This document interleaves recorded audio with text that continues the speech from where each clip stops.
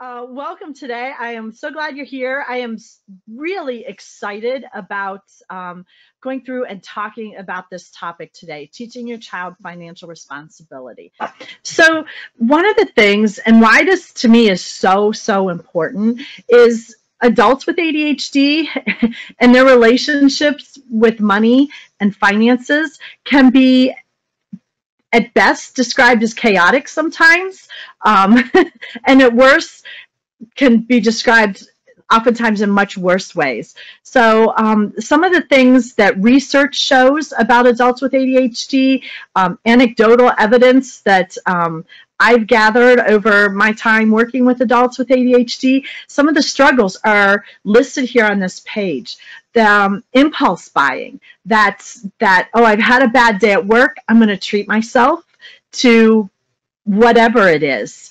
And maybe, wow, this isn't what I was going to come to Costco for today, but wow, I just walked out with $600 worth of stuff when I really was coming to get bacon and chicken or whatever it is.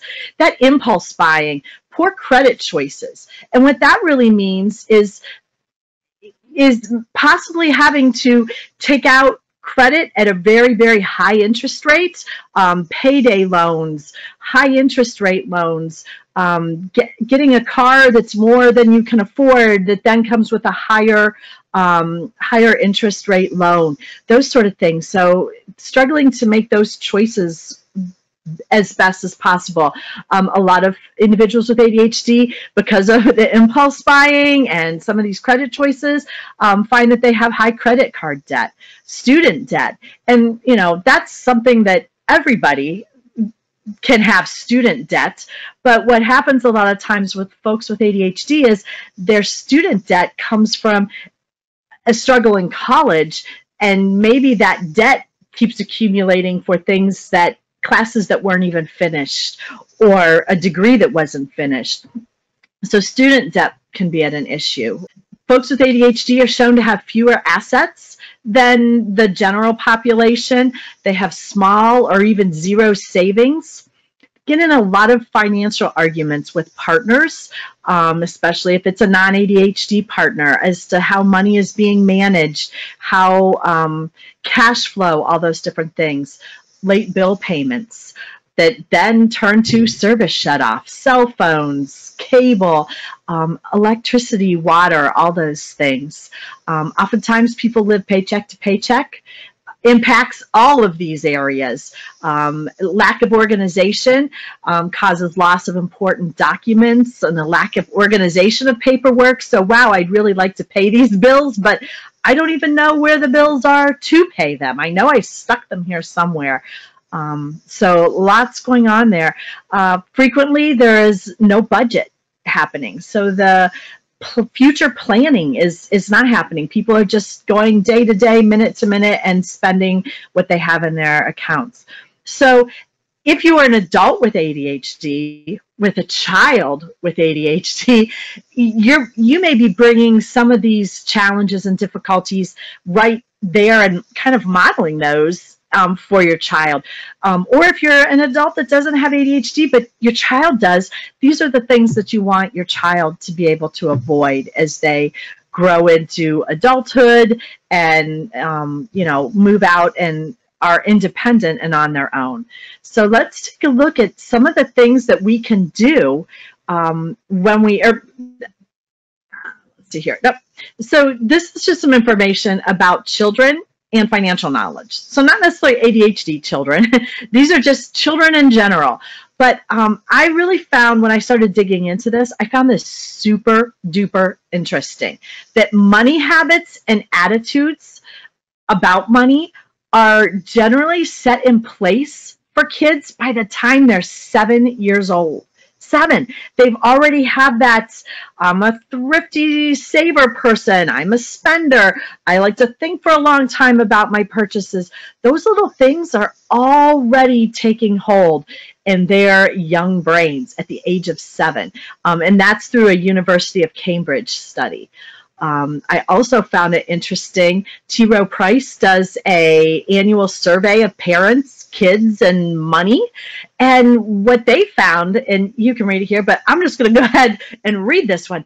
Nearly half of parents said that they miss out on opportunities to talk to their kids about money and finances. So this isn't, again, ADHD parents. This is all parents. So if we extrapolate that out, if you're a parent with ADHD, how does that change for you? It would be interesting to see. And a quarter of these same parents said that they are really reluctant and extremely reluctant, that's in there twice, and that's right from the survey, to discuss financial topics with their children. So I don't know how you are in your family, but I know in our family we don't always do a great job of getting into those financial topics. So when there's challenges that we know are possible or that exist in our own lives, and then even more so, we don't notice those opportunities when they come up right away, or we're really reluctant and we want to back off on talking about them, we are putting our ADHD children at an even bigger disadvantage. And when we think of the executive function delays that our kids might have, up to 30% possibly in critical thinking and problem solving, goal setting and execution of those goals, time management, organization, right? So putting all those words together with financial responsibility, where our kids are at another disadvantage. And so, you know, the important thing to remember is, and you think of that age 7, it's getting an early start, right? So now if you're on this webinar and you're the parent of a 15-year-old or an 18-year-old and you're like, oh, shoot, now what am I going to do? It's too late. It's not too late. It's never too late to, you know, teach your child new things, to gain increased understandings together even. But the earlier you can start this, the better off your kids are going to be. And it just might help you be a better manager and understander of your own money and money habits. So how exactly do we go about doing this? So I kind of broke this down into like the early years. So I'm thinking, you know, definitely before that 7-year age range and up to maybe elementary school age. So prior to them being teenagers, what can money concepts can we talk to our kids about that they can understand and that will start to kind of open up their thinking about money and financial responsibilities? One thing that we can do is we can talk about the difference between work/chores and responsibilities. And I'm going to talk about this a little later, but just to give you a brief glimpse of that, responsibilities, like as parents, we all have those, right? We have to take care of our kids. We have to clean our house. We need to pay our bills. We need to walk the dog, whatever those responsibilities are that nobody, unfortunately, pays us for, those are responsibilities. They're part of being a community. They're part of being in a family. Those are our responsibilities. The work, or for our kids, the chores, are those things that somebody actually gives us money to do. That's our motivation for doing them. And, you know, for us as adults, that's going to a job, going to work and actually working, our place of employment or our business that we have. That's our work. For kids, those are chores, right? So trying to keep that distinction in place. Responsibilities, those things we have to do, nobody pays us for them. And then the chores, the things that we get money for doing, and they're kind of outside of those responsibilities. So a quick couple of examples.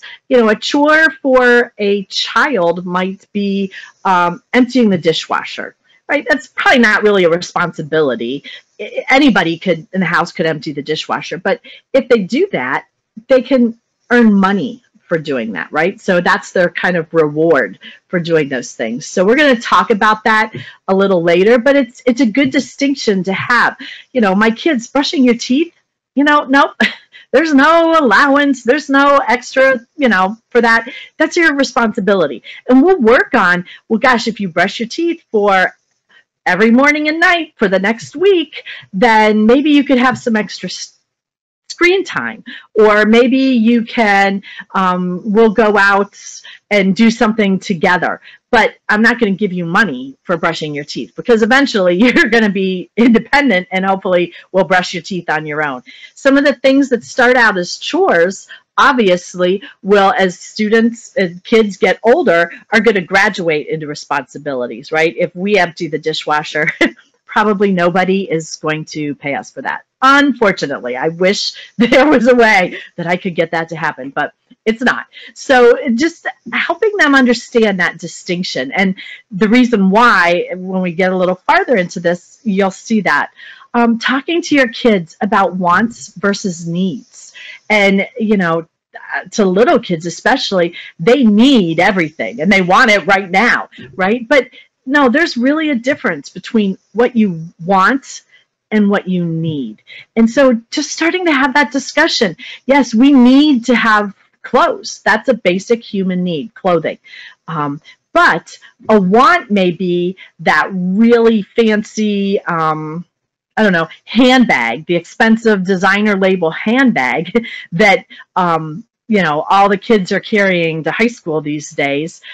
That's a want, but it's not really a need. You do need something to carry your books and your stuff to school in, but you don't need the super expensive designer label that's a want. For little kids, they need food, right? That's something they need. They need to be eating. They need clothes too. They need to be eating. But when you're walking through the grocery store and they want that candy bar that's so nicely placed right in the aisle, like, that's a want. They really don't need that.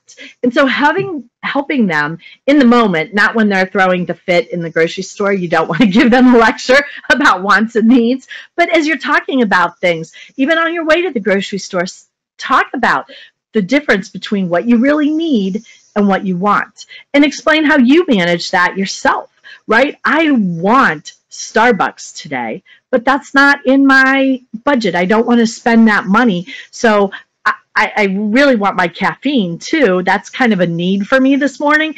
So I'm just going to make my coffee at home, right? So the wants and the need, they're different. And so helping kids start to understand that. The value of $1, right? So, and I feel like this is really important, because so much anymore, we don't always pay for things in cash. I can't tell you the last time I paid for something in cash. Actually, I don't even write a check anymore. I don't carry my checkbook with me. I use that even less than cash, right? It's cards, it's debit cards, it's that sort of thing. If you have older kids, it's Venmo and you know, Apple Cash and all those different ways of money transferring hands. But what is the value of $1, right? So when they're really little, helping them count out the money, the pennies, the dimes, the nickels, the dollar bills. 4 or 5 of these $1 bills equals a $5 bill, which is kind of fun because you're getting in some of those early math concepts. So I love things that kind of get 2 birds with 1 stone. You're helping them build their math skills for when they hit elementary school. But, you know, counting out money, helping them understand how all of that works. A great way to do this is to, like, when you get your receipt back, right? Because you just put your card in there and, you know, you type in your PIN and that's it. And you walk out with your groceries. Well, no, there's money attached to that. So sitting down and looking at the receipt and saying, oh, look, this grocery store order here cost $50. You know, so think about that. That's 50 $1 bills lined up. That's 5 10s, however you want to start talking about it. But then look at, wow, look at how many things I got for $50 at the grocery store today. What was the thing that cost the most money? So helping them start to just build in that concept that we're paying for things with money. It's not just a card that goes in and magically they let us walk out with our stuff. It's money that we're actually giving them something in place of taking these things out of the store for them. So helping understand that, you know, helping understand what's super expensive. I love that, you know, my kids and my youngest is now, my youngest is a sophomore, or no, she's going to be a junior in high school next year. I love her perception of what's really expensive, because I'm like, oh, I hope you always think like that, but helping them understand what the value of a dollar is. Yeah, right. So if you want the newest toy, but it costs $20 right now, that's a lot of money for a toy like that. Or, wow, if we, if we don't go out to dinner to this restaurant and spend all this money, look at how many groceries we can get and how much that can feed us. So helping them understand some of these things about money concepts just in general. And you can do this when kids are little. We always would, like even playing guess the restaurant bill, who can get closest, right? And, when we were little, when my kids were little, we'd go to Bob Evans. And that was one of our favorite places, because no matter what time you went, somebody could find something that they wanted to eat out of my 4 kids. So we would do a lot of eating at Bob Evans.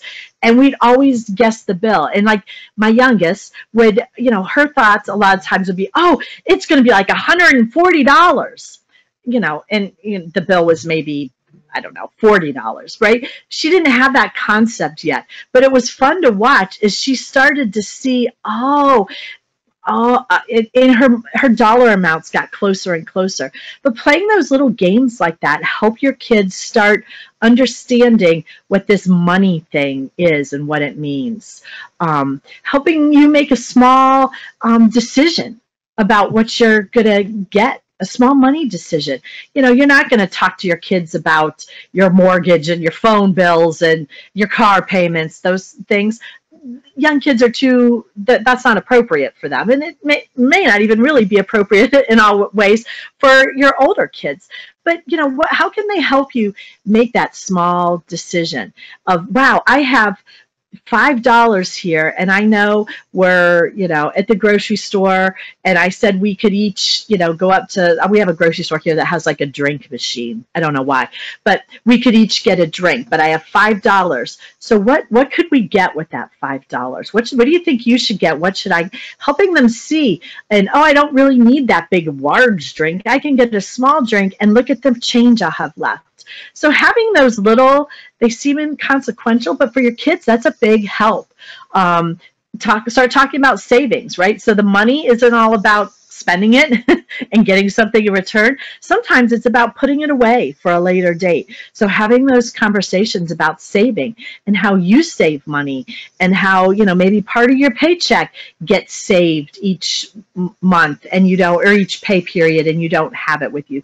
Having those conversations, starting the conversations about a budget. How do you budget and why? Right? And that's a huge thing. Maybe if you have a family trip coming up, you could talk about, here's the money we have to spend for our entertaining, right? So that's a budget. You have a pot of money.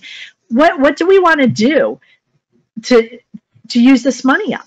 That's a good way to get in on starting to budget things. We're going to go on, we're going to go buy Christmas presents for the family. How can we budget? This is our Christmas money to spend. How do we want to budget that? So, right, we can't go and spend it all on grandma, because then nobody else would get gifts. So how do we break that down, and, so that we don't go over our amount and everybody gets to get something? So having those kind of questions about a budget, and then it can increase from there. The other thing I put on here is advertising. And you might be like, what?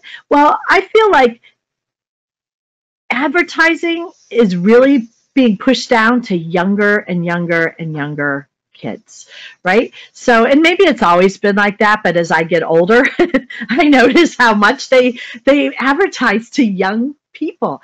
And so having kids understand what's happening there, right? They make that sound like the biggest and the best thing, and you have to have it today, and it's great. But really, that's what they want you to think. That's what advertising is. That's what commercials are. That's how people that have things to sell encourage you to spend their money with them, your money with them. And so having that talk about advertising and, what it means, and how just because they make it seem like you need it right now, maybe you don't. Maybe could you wait? Could you wait a week and see if you still really want it? And thinking about things like that and how that advertising is. Talking about the grocery store aisle, the drugstore aisle, that might actually be even worse. But, right, they put all of that fun stuff right there. And it's a form of advertising because they know that people, oh, I can grab that. That's only $1. I'll grab this. And kids, oh, there's candy, there's gum, there's this, there's that, there's Bakugan cards, there's Yu-Gi-Oh cards, all that stuff. It's there as a kind of an advertising because they want you to be like, oh, it's easy, I'll just spend. Or a parent who's harried and is like frazzled, they want to get out of the store, and oh yeah, I'll just buy it. But being able to say no, that's what they want you to do. So I wonder how we could come up with a plan so that if you want something like that, we can talk about getting it, but not just because we see it right there. So it's just ways of changing our thinking about things and having plans built in ahead of time so our kids don't get hit with that advertising, just overload of things. But those are some ideas. So now we've got that early age group. So, thinking of elementary, we're having these conversations, we're talking about them, but really in practicality, what can we do?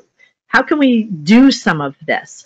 So this page kind of talks about one of those ways. We can give kids their chores or responsibilities.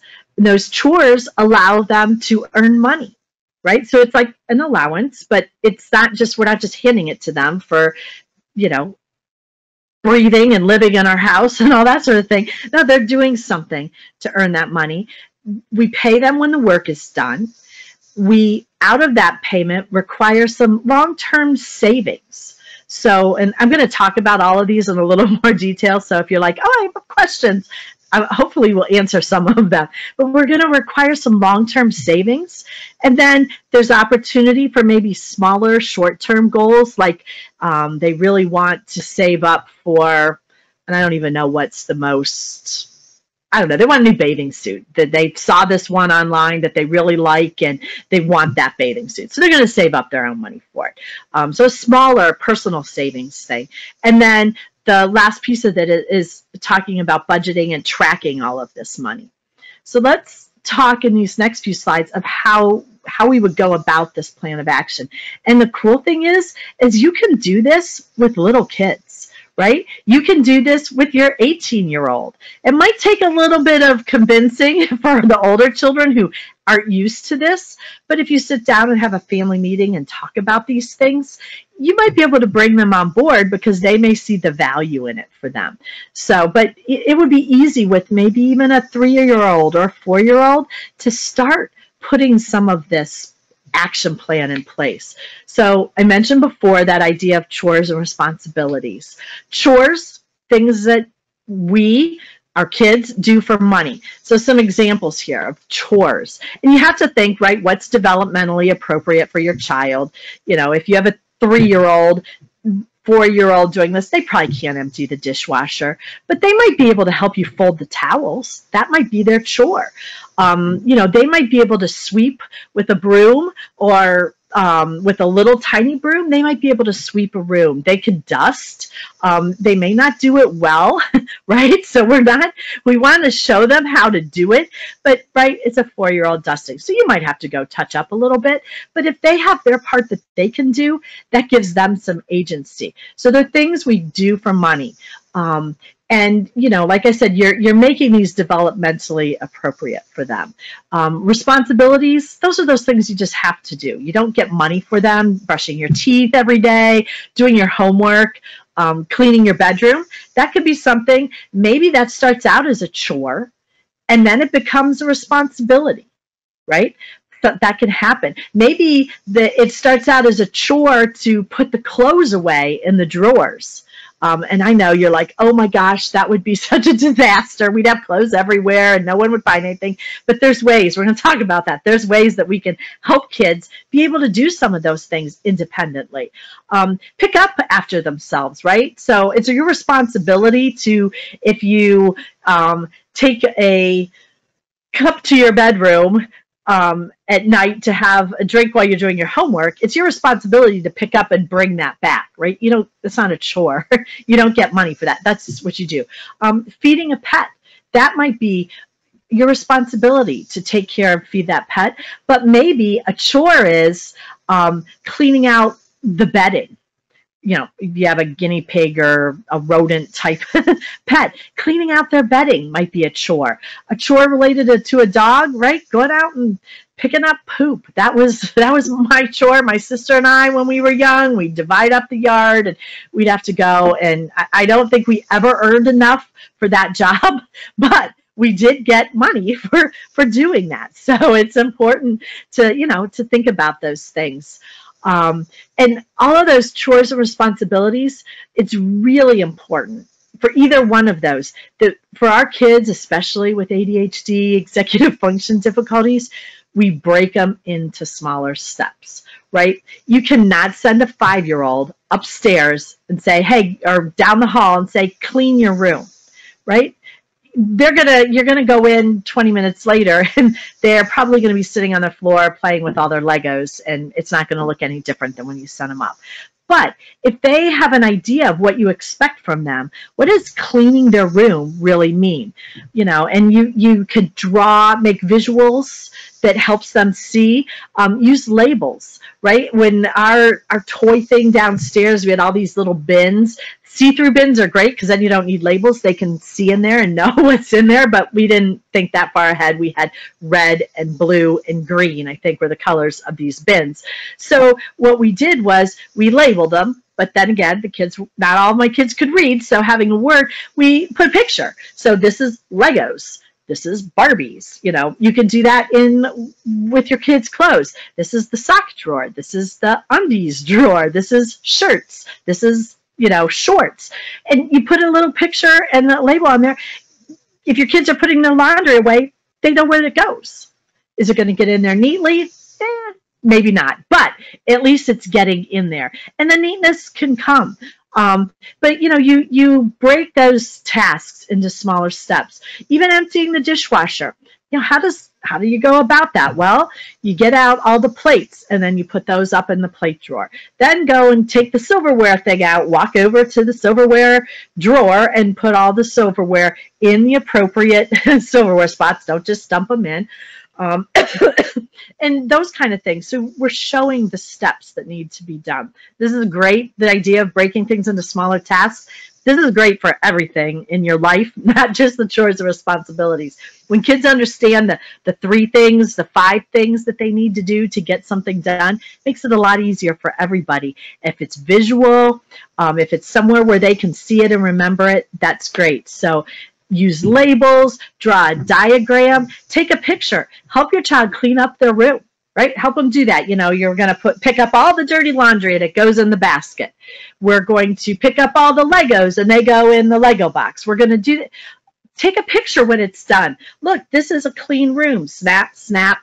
This is a neat closet. Take a picture and put those up. You can laminate them. You can put them in little page protectors and make clip them into a ring so that they have them there and they can look so that they can be independent and not have to go, is this what Mom said I was supposed to do? They know.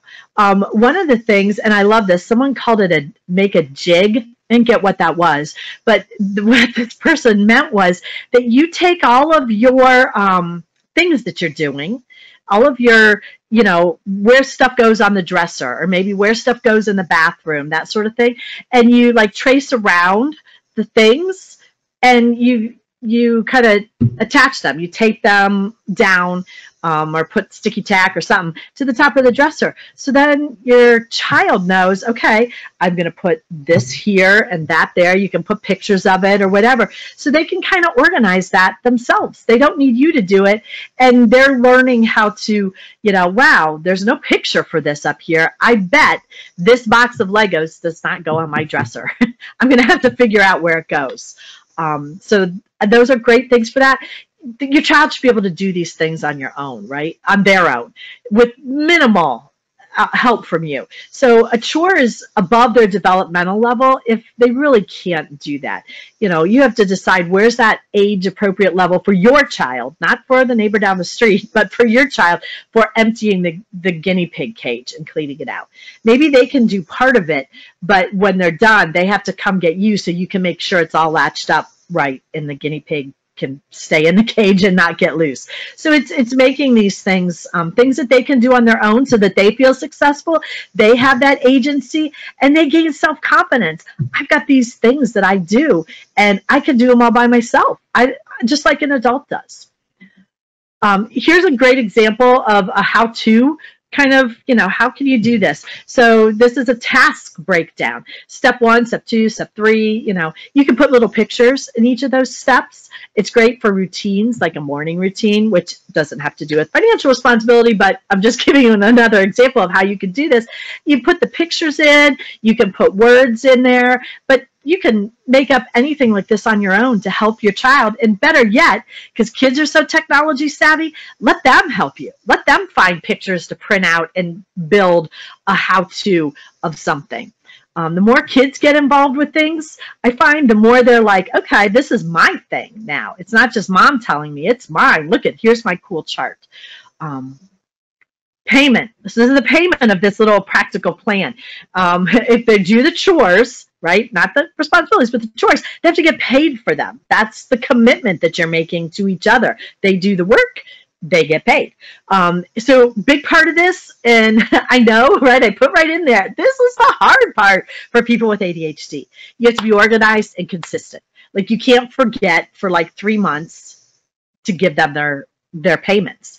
You can't not be able to track how much work has been done, and so then you just guess or whatever. You have to have a plan and you have to be consistent. So you get to work on your executive function and talk to your child about that. This is one of the things that's hard for me, but look, I'm going to do this. We're going to do it together. We're going to be accountable to each other. Use a chore chart, use whatever system seems to work for your family. Decide on a rate for the work, right? So, and this isn't a presentation about that, but decide how much do these things get that are age appropriate for your child. $10 for a 7-year-old to empty the dishwasher every night, that's not reasonable.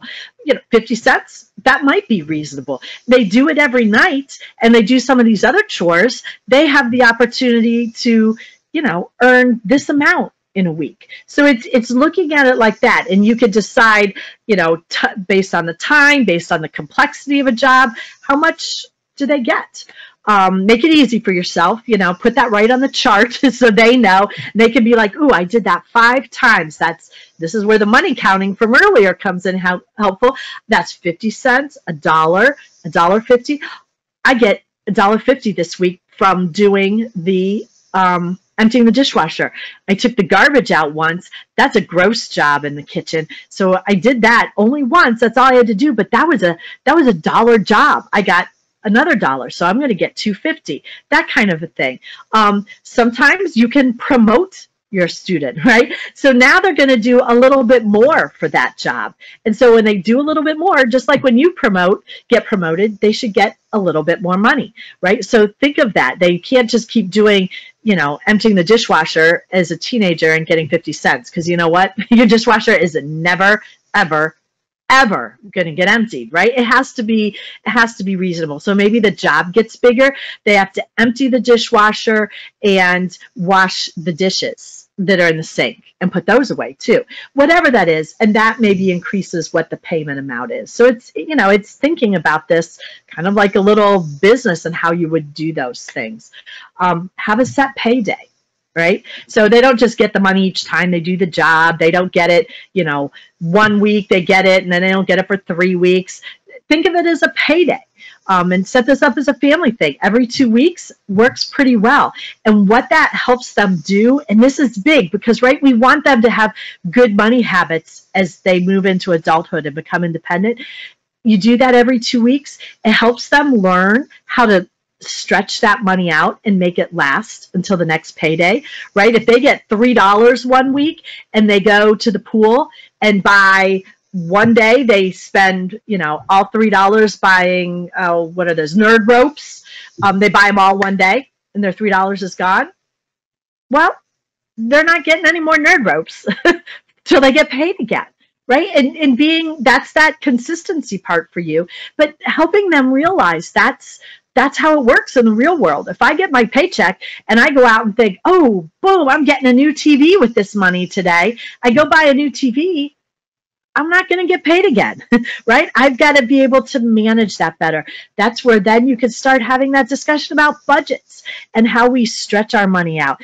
And it also, when you do it every 2 weeks, lets them know, wow, if I work a little bit more, I could get more money, right? So, wow, if maybe walking the dog is a chore.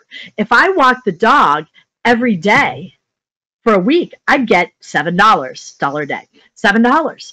If I only walk her once because I just don't feel like it, I'm going to get $1. Wow, this week I want that $7. I'm going to do that. You have to put constraints in, like your child, they can't walk the dog 20 times in one day and expect 20, right? It's once a day kind of thing. But that they start to see that point of the harder I work, the more I could earn. So it's worth it to me to put in that extra effort. So that's the payment piece. The required savings. Oh, gonna have to talk faster. Sorry. I always have too much to say. Required savings, right? So determine an amount, right? And this is money that they're going to save up like for a longer time, like for when they go to college or when they get out of high school to make a big purchase or when they get their first apartment or whatever that is. We want to think about this as long into the future. Right? We do that as adults. We should be, right? We should be saving for when we don't work and we need money. So this helps them with that. Go with them to the bank, open a savings account for them, and keep putting this money in there and show them how it's growing. Take it right out of their pay. If it's 30% and they get $7 that week for walking the dog, they're going to put $2.10 into the savings account. And it hopefully over time will start them to understand this idea. And I love this cartoon. It's from Kids Practical Money Lessons Children Can't Afford to Miss. And this is, Finance 102. There's a 101 book. This is the 102 book. But it shows, here's, this kid, and one is taking $50 in the year 2020. The other is going and buying stuff. And I'm guessing every year, right, this person is taking in $50, putting in the money in the bank. The other person's buying their stuff. The other person waits 20 years to go and start putting money in the bank.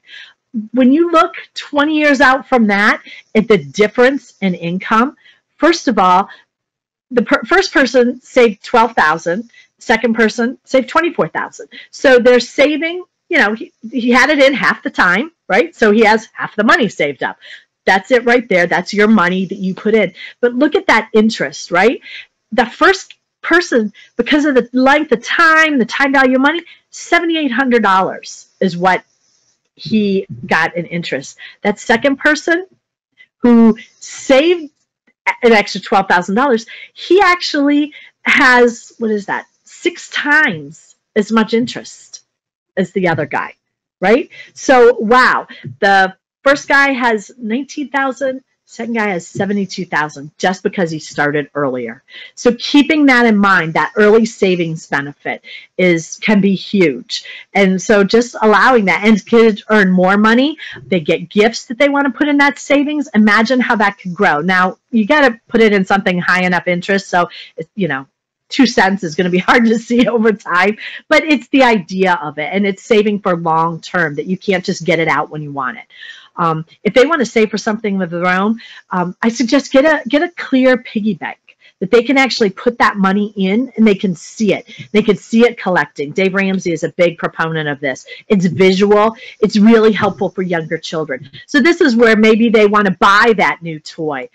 Maybe they want to buy that new video game that came out. They want to buy the fancy designer backpack instead of the one that you want to buy that isn't a designer backpack, right? They can save their money up for that from those paychecks.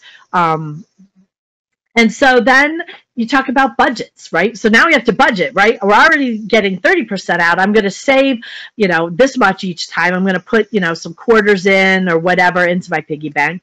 But then how to use the rest of it, right? So if you spend it all at the beginning, you're not going to have it. What do they want to, what do they want? They're coming up to a trip to Grandma and Grandpa's, and they know that they get to do certain things when they're there, and they'd like to take some money with them. So being able to budget so that they have that money when they want to go. There's some great apps, like you could write down budgets, obviously. You could use a spreadsheet. A great app that I found, it's called Budget, and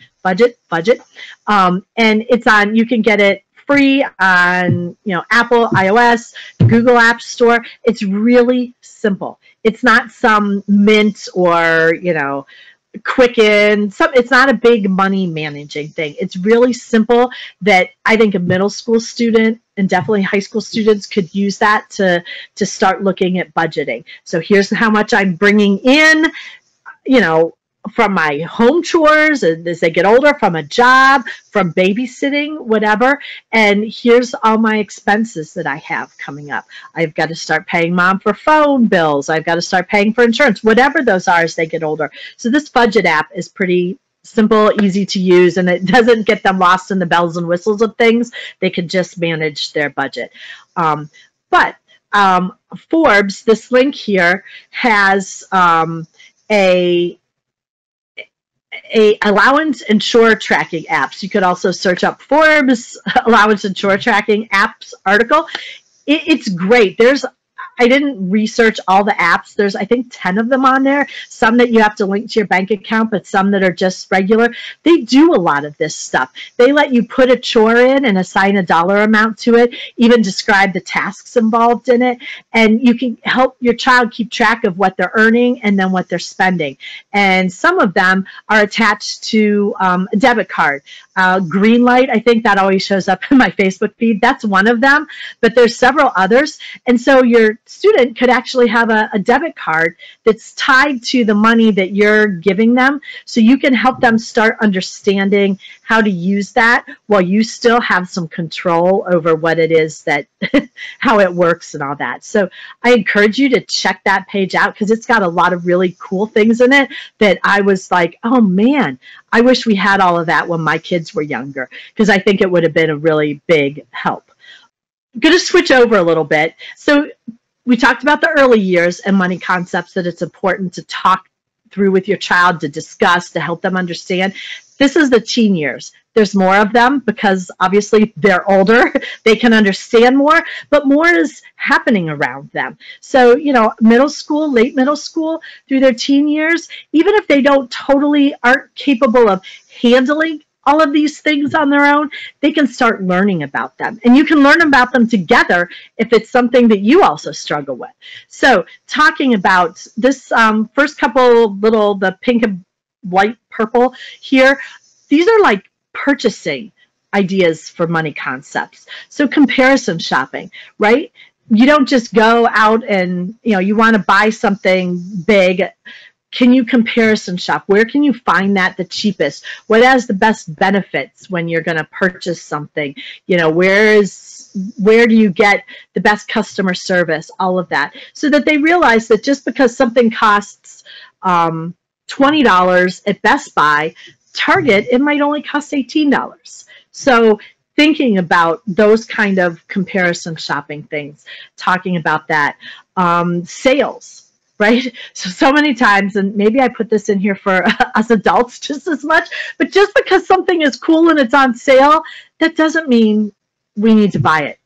right now or ever, right? That needs versus wants. Some people get all excited about sales and they buy stuff because it's cheap. It's never going to, well, if you're never going to need it, it's not something that's super important to you and not in your budget area, it doesn't matter how big they put it on sale unless it's free, but then it's going to take up space in your house. So, you got to help start thinking about those things. Consider all the costs, right? So Amazon can be great, but if you've got to pay shipping costs for something versus something you could go to the local store and buy, you're probably better to go to the local store and buy it. Or even on Amazon, you can find similar things with different shipping costs. So consider all the costs that are involved when you purchase something, handling costs, all that sort of thing. Also with purchases, think about, can you buy something refurbished? Can you buy used? Can you buy an older model, right?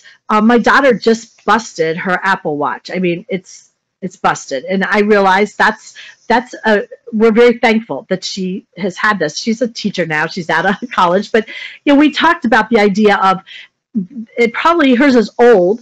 It probably is time. It's going to cost just as much to buy a new one as it's going to be to fix this one, probably. Because I don't even know, since it's the older version, how the parts, all that stuff. So, but does she need the newest one? Or could she go with one that's a little older, but still does more than the one she had, right? So it's thinking about that kind of stuff. Using promo codes and discounts and sales and coupons. Those are all things important when making purchases. Kids need to know there's income taxes. When you go get a job, you're not going to get all that cash. Same thing even with little kids about sales tax, right? If they go up to buy something because grandma gave them money and they have $2 and they bought something for $1.99, but it has sales tax, they're not going to have enough money. So explaining that, making sure people understand the total cost of ownership, right? I want to buy a car. I need a car. I've got the money for a car. Great. You got to put gas in it. You've got to pay for parking maybe at your work. You have to get the registration. You need to get oil changes. You need insurance. It's going to break down, all that stuff. Total cost. You might want to get a lesser costing car so you have more money to do that. Talking about credit cards, the benefits, there's definitely benefits to credit cards. It helps build your credit score. It can be useful in an emergency. You've got to buy a tire because yours just blew up, but you don't have any cash. That's great. You can use that, save the cash, pay it back. But it can also cause a lot of trouble, especially in college when these kids start getting all of these credit card offers. So if they start learning how to manage that well while they're in high school, that's going to be a big help. Understanding a credit score, what's that mean? Why is it important? Talking about insurances, different kinds of insurance. What kind of insurance do we have? We have health insurance. We have car insurance. We have life insurance. We have home insurance. If they get a place, they need renter's insurance. All those different kinds of things. Investing, that general talk about how you invest money and what that means, and how you make smart investments versus what seems hot at the moment and can then, if you put all your money into that, all of a sudden it goes way down and you're out of luck. Some other things here, delayed gratification. Savings help teach it. When kids save, that helps teach, I can save my money and I don't have to just go and spend everything. Don't need to keep up with the Joneses, right? We don't know what the Joneses situation is. The Joneses may have all the neatest, newest stuff. They also might be hundreds of thousands of dollars in debt. So don't worry about keeping up with the Joneses. Keep up with yourself. Upgrades aren't often necessary. That kind of goes back into the idea of the Apple Watch. You don't need to get the best and newest Apple phone or newest Google phone, all those things. Gratitude, appreciate what you have, right? Appreciate that. Appreciate how lucky you are and the things that you have, the family that you have. It's not all about money. Live below your means. Take care of your stuff, right? Don't leave things out that are going to get ruined because you're going to have to buy it again. Take care of it. Do the right thing. Wash your car, wax your car, clean your car, right? You got to take care of your stuff because that really affects your ability for money. Freedom is tied to the amount of debt we have, right? I can be so much more free to do the things I want to do if I'm not tied down to paying my debt. Keeping that in mind and then planting that retirement seed and watching it grow. I love this quote from Oprah Winfrey, again from the Practical Money Lessons book, but it talks about that gratitude and how important that can be for everybody. Be thankful for what you have. You'll end up having more. If you concentrate on what you don't have, you will never, ever have enough. You're always going to be wanting. So if you're thankful for the things you have, you'll have more than you realized. And helping your kids learn that, I feel like in some ways, curbs impulsivity, can help with those maybe making a poor decision. They can think about that and make a different choice. This might be the most fundamental lesson of all. Be thankful for what you'll have, and you'll end up having more. This is information, my email address. If you have questions, I know we're going to send out the replay, send out the slides so that you can, if you didn't get all of this, you can get it through those. But if you have questions, definitely feel comfortable shooting me an email, and I'm happy to answer anything for you.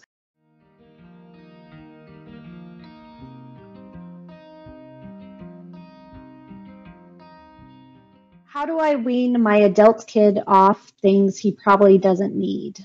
I think that, first of all, knowing that they are, they're adults. And unfortunately, there is not always much as parents we can do to make those things happen, right? We kind of lose that control, right? That just, yeah, they're adults. So some things that you can do, though, I think that are great is if you can start having conversations about money, about bigger goals. What do you want, out of life? What do you want to be able to do, with your money? Think of all those things, and start having some of these conversations.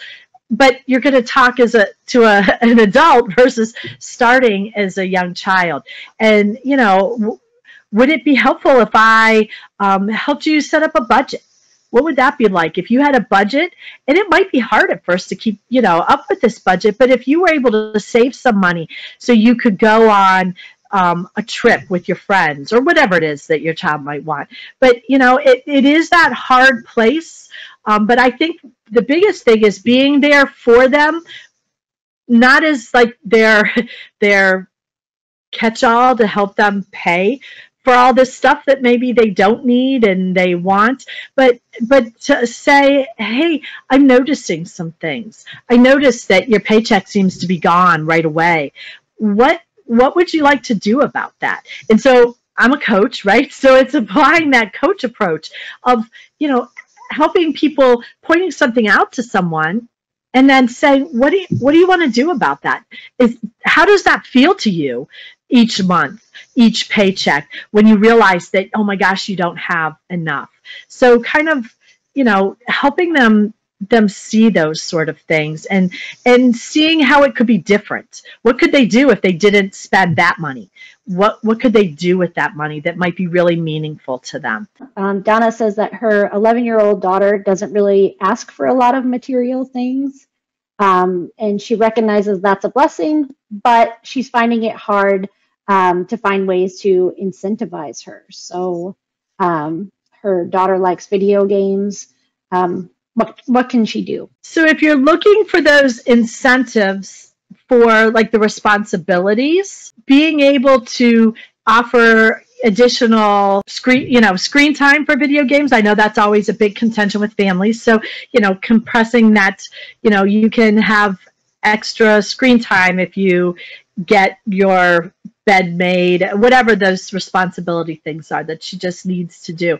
But if you're so it's, incentivizing through what her currency is for those things. And it sounds like her currency is video games, screen time. So allowing that to be what's, what she gets extra of.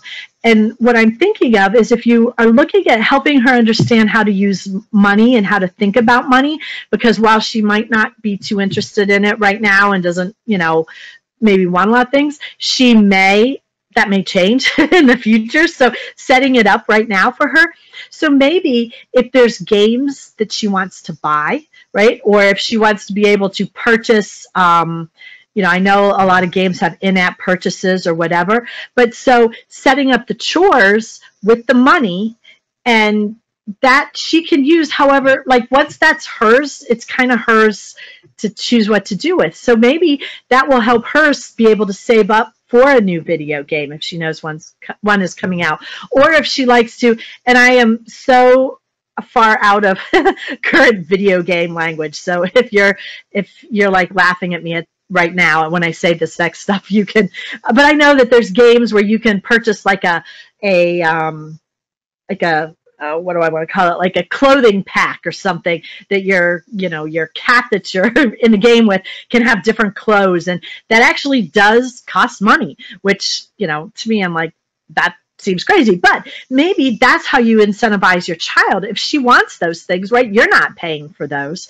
She can do the chores, she will get paid, and then she can use her money to do that. Maybe it's through you're going to pay for it, but she has the money that she's earned that she can use that for. So I think looking at ways like that'll help her learn some of those bigger life lessons, but maybe get something that she never even thought she could have before, by earning her own money to do those sort of things. So I think it's looking at it, in that way. So hopefully that helps answer that a little bit. But yeah, there's a lot of talk about incentivizing and how do you really do that for your child. And it has to be something that's important to them. I opened a savings account for my 11-year-old daughter years ago, but the low interest rate makes it hard to teach her the time value of money as we used to be able to. What's your advice for that? That is really difficult to do because, it gains so little. So I think some of it is finding a way, if it's possible, to be able to put it into a higher interest account.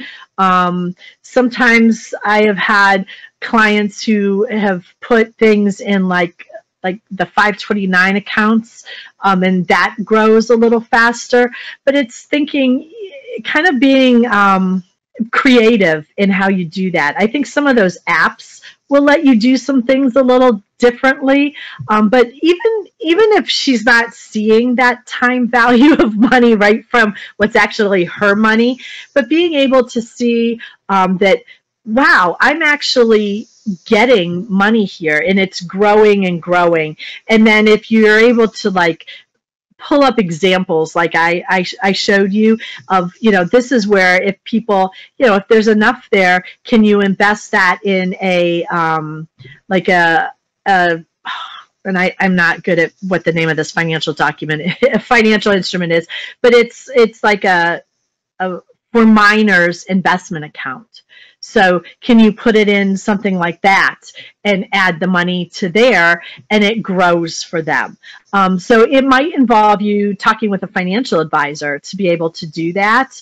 But you can open up the same as you open up a minor's savings account. You can open up investment accounts that you can put into a mutual fund that's that can maybe earn more, and she could see how that money grows. And then that also checks off the investing box too, because you're describing how you keep putting money in there. First of all, that money is there, but then if you're in these things, that over time your money will keep growing and growing and growing at bigger and bigger volumes. So kind of maybe look at something like that for her.